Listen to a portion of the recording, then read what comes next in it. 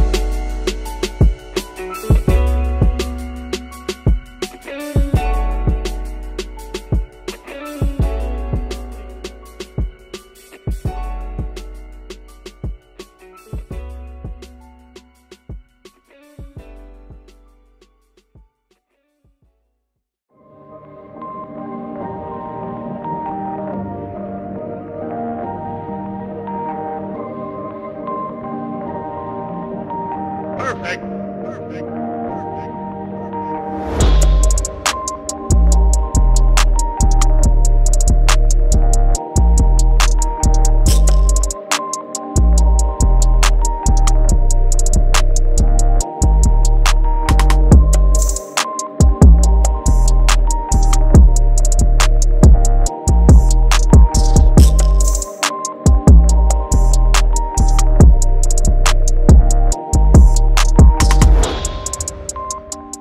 Alright guys, so that's going to wrap everything up for this week. I was able to finish up the two projects that I wanted to. I got the 48-inch piece done, as you can see here behind me.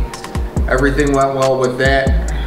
Just wanted to kind of change up some subject matter and have some fun with it.